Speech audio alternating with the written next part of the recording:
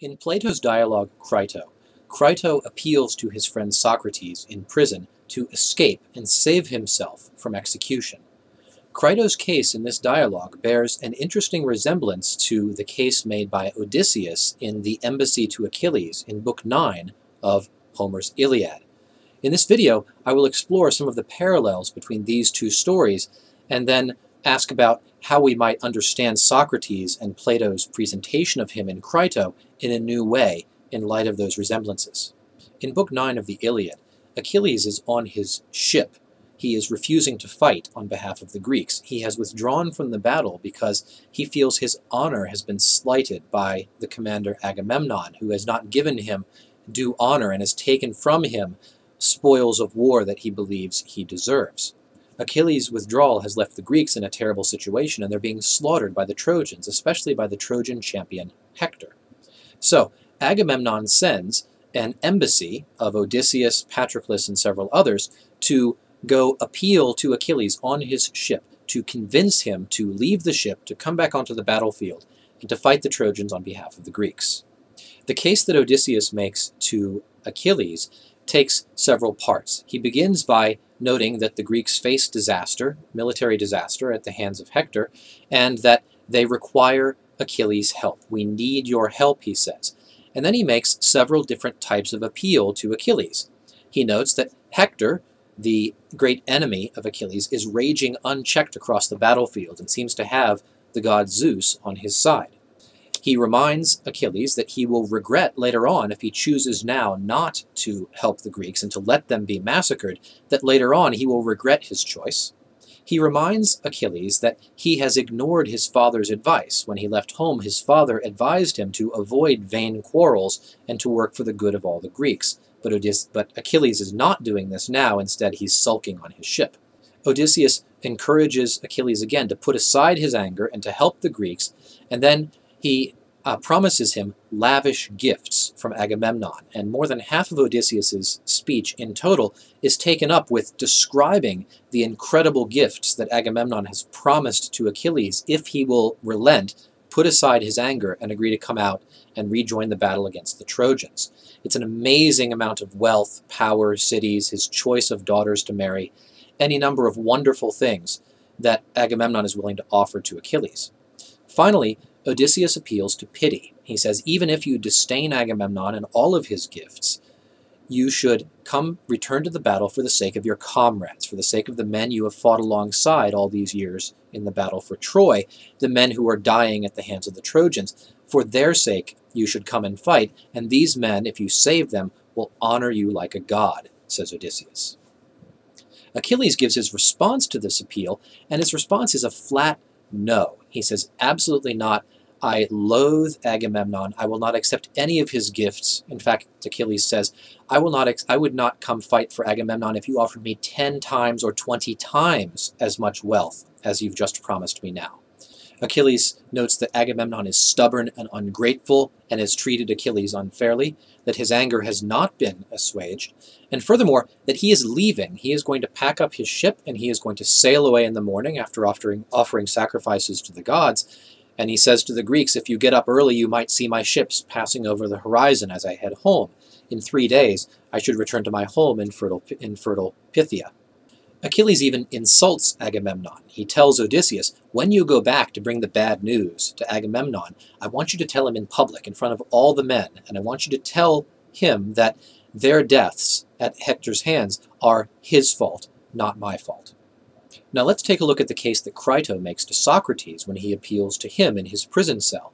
He says to Socrates, you must save yourself. He says, if you refuse to escape and save your life, not only will I, Crito, lose a good friend, but also I will lose honor. I will be dishonored and shamed before the Athenians because people will think that I was able to save you, but that I chose not to, that I was too cheap or didn't value your life and your friendship enough to take the risks necessary to save you.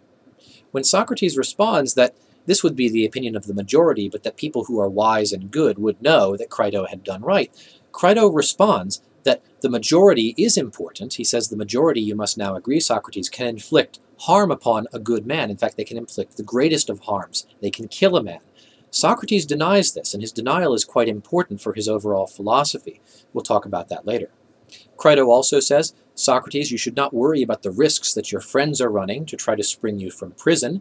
We would be willing to bear this risk and much more risk in order to save your life. He also accuses Socrates in language that Socrates is bound to take seriously. He says, Socrates, throwing your life away by submitting to execution when you could escape is unjust. It is not right. It is an objective wrong that you commit by giving the victory to your enemies, allowing them to kill you when you could preserve your life and go on doing philosophy in some different city. So the demands of justice, he says, require that Socrates escape from prison and preserve his life. Crito also appeals to pity when he says, Socrates, if you allow yourself to be executed, your sons will be left as orphans and your wife as a widow, and they will suffer the fate of orphans. They will suffer destitution and social exile. This is not something that one should do to one's family, who one owes an obligation to above all else. Better, Crito says, better to have not had any children at all than to have children and then abandon them by going willingly to your death. Crito ends his first appeal to Socrates by urging speed, saying to him, there's no time for debate and delay right now. Now is time for decision and action. So come with me now, be persuaded, and let's activate the escape plan. Let's look at some parallels now between the case that Odysseus makes to Achilles and the case that Crito makes to Socrates. Where do we find some parallels? There are some obvious parallels in that Achilles is on his ship and refuses to leave, and Socrates is in his prison cell and refuses to leave. But there are some other parallels as well in the type of argument that each man gives. Both Odysseus and Crito emphasize the need to act in order to prevent the victory of an enemy. So Odysseus says, Hector will win, the Trojans will win and wipe out the Greeks if Achilles does not come fight. Crito says, your enemies in the Athenian assembly will have won if they succeed in killing Socrates. So in order to thwart your enemies and prevent their victory, you should act immediately. In this case, the majority in Plato of the citizens of Athens, the Athenian democracy, is playing the role of Hector, the role that Hector played in Homer's story about the embassy to Achilles. Both men also appeal to pity, appeal to a group of people who have a special interest in seeing this action happen. So Odysseus says, Achilles, if you don't come fight, more of your friends and comrades who rely upon you to lead them in battle are going to be slaughtered. And Crito says, your family will suffer, Socrates, if you willingly submit to being executed. One major difference between these two stories is that whereas Achilles is motivated in his refusal mainly by honor, Socrates seems to be motivated by something else. And this is a question I will leave you with.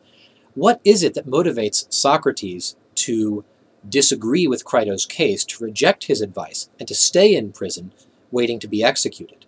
And what does this reveal about Socrates' character? How can we understand Socrates being offered for us as a sort of new Achilles by Plato, as a model of Greek manhood that fulfills, maybe in the realm of the intellect, what Achilles fulfilled in the realm of being a warrior of great physical prowess? What virtues of Socrates do we find manifest in his reply to Crito, and how do they contrast with the virtues that we learn about Achilles, or the state of his character, in his reply to Odysseus? Another interesting connection between the embassy to Achilles in Homer's Iliad and the Crito dialogue is the reference to fertile Phthia. When Achilles says he's going to leave the battle the following day and sail away to his home, he says, with fair winds and the approval of the gods, on the third day I will arrive in fertile Phthia. This is precisely the passage from the Iliad that Socrates quotes to Crito at the beginning of the dialogue, when he says, I had a strange dream, a beautiful woman appeared to me and told me, Socrates, on the third day you will arrive in fertile Phthia. So it's obvious that Plato, as the author, is placing in his audience's mind this embassy to Achilles so that they might recognize, I think later on in the dialogue, that Crito's case to Socrates parallels in many important ways Odysseus' case to Achilles, but also differs from it in some important ways. That's all for now. Thanks for watching today. Goodbye.